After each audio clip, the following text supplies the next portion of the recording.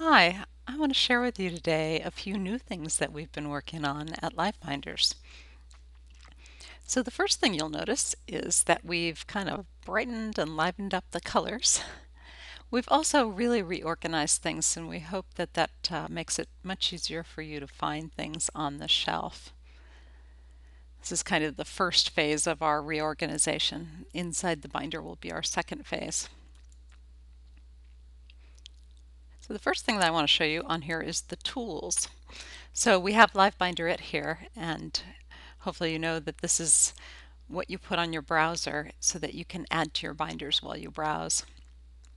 We've also recently added the LiveBinders app, and this allows you to stay logged into LiveBinders while you're on your iPad. This is kind of our first version, so it still opens the binders in Safari, but it's a good 1.0 version. Then there's also the TeacherCast app, and this is a great app if you haven't seen it, and it's got all sorts of LiveBinders searches on it that are a part of that app. We also have a little information here on shelves and just how to embed shelves in your website or wiki.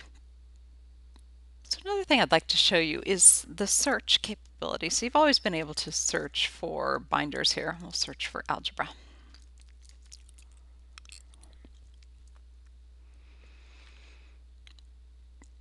And we see lots and lots of binders that mention algebra in them.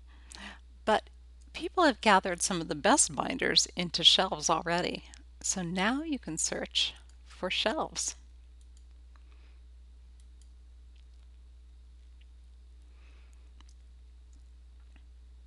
And I'll click on this pre-algebra shelf here, and you'll see this is a very extensive collection of some great algebra binders. So that's a way to look for curated binders that somebody else has already found some of the best and put them on a shelf for you. That searches all the public binders. I'm going to log in to show you a few more new things. So the first thing you'll notice is your dashboard is over here on the left. And this is where you would start a blank binder, start a blank shelf, or view your uploaded files. If you haven't seen this, this is the list of all the files you've ever uploaded, and you can also delete the files from here. So the binder stats, view comments, and another link to the bookmarking tool, all here in your dashboard.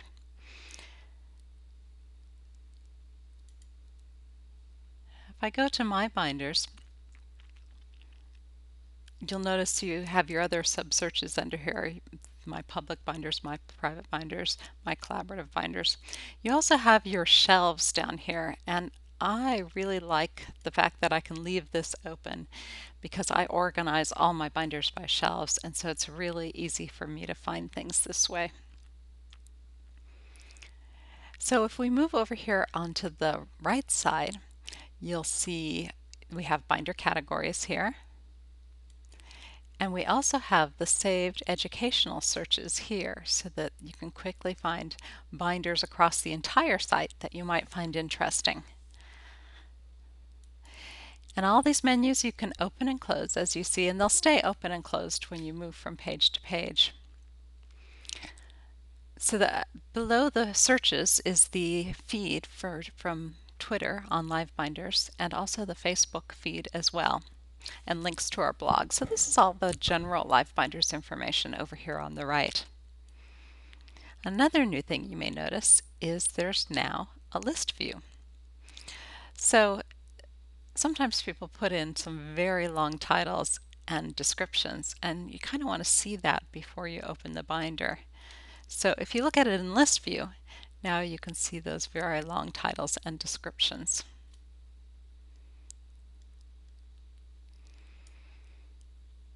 So LiveBinders will remember your settings, and if you're viewing things in list view and you go back to your binders, those will show up in list view too. So those are all the new things on the shelf.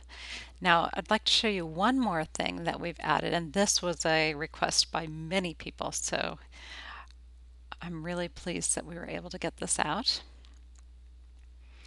And this is sending people to a specific tab within a binder. So now I'm inside a binder here, and you can see I'm on the third tab. And if I go down to this E down here for embed, and it brings up this menu. And the very first thing on the menu is the general URL for the binder. And so if you use that URL or email it to somebody, they will go directly to the first page of the binder. The second URL sends them to the tab that you're currently on. So if I emailed this URL, everybody would go to my third tab here.